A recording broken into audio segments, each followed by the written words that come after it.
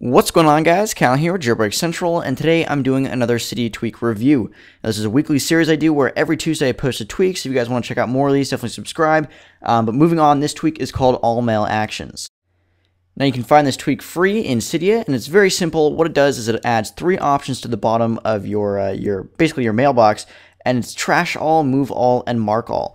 Essentially, this is grouping together all the mail in that specific folder. This is very useful, let's say, for the junk folder. You know, obviously, mail takes up a lot of space on your phone, uses a lot of data. So what you can do is, with this option, you can delete all your junk mail, all your spam, with just one click of a button. It's very useful for moving multiple folders around, especially if you guys use your mail a lot, which I'm sure you do.